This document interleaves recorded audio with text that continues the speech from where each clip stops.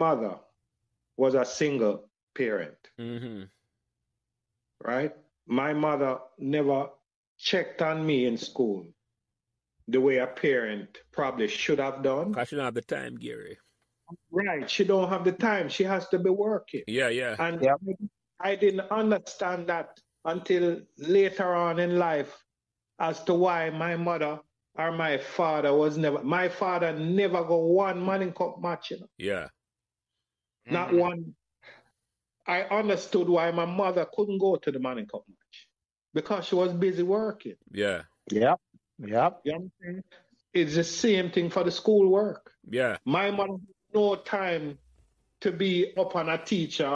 So remember to like, share, and subscribe these Meadowbrook Memories podcasts so neither you nor your friends will miss another Meadowbrook conversation. Thanks.